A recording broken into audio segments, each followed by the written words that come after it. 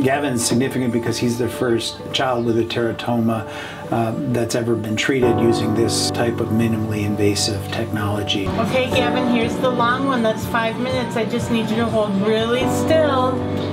Before this, we struggled. He'd had multiple craniotomies, big operations to remove parts of the tumor, and unfortunately the tumor would grow fast and come back even before he had the opportunity to fully recover from each of those operations. You're almost done. You're doing so good. We had 5 craniotomies, and everyone was weeks, if not months, of recovery.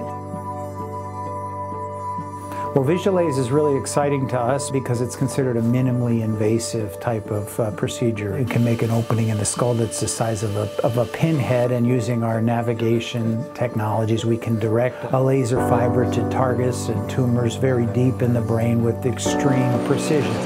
One piece of hair covers up the tiny little scar from this, whereas before his head was shaved because they needed to make such a huge incision. The first treatment, he was trick-or-treating 2 days later, and after his second treatment, he was back in school within 3 days. It is a miracle. I mean, I'm speechless. It is a miracle. Ready? 1, 2, 3! Who has gum? He doesn't have that cyst anymore down there. Well, that's a huge cyst. It's definitely sort of taking on more sort of a not active scar tissue kind of appearance. We were really happy with the results of Gavin's MRI today. It showed that the tumor size was about 40% smaller than it was before we started the 2 Visualase treatments back in October.